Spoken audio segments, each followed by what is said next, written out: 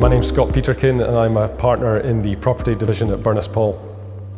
Build to rent's a hot topic at the moment. I think it's part of the solution to the undersupply of housing in Scotland, and there is no doubt there is a severe lack of supply in Scotland. If you look at the demographic of 19 to 36-year-olds, if you look at that 20 years ago, almost 50% of them would own their own homes.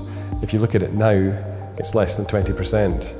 And I think the house builders will need to and want to adapt to that particular market, because as the number of people that can afford to buy houses shrinks, so they will have to look at how they do things. And traditionally house builders have operated on a turnover model, so you buy the land, you build the house and you sell it, and you try not to hold on to it for as long as possible.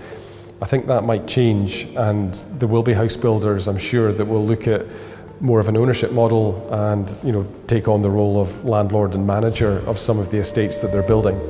The build to rent that we're tending to see, and this is replicated south of the border as well, is that a lot of build to rent projects are in prime locations. They're perceived as possibly risky, and so you de-risk it by building somewhere where people most definitely want to live. The more secondary locations around the city are not going to be attractive at this stage to build to rent investors, but there's certainly a demand for high quality, affordable mid-market rent that can be properties that can be constructed by the private sector.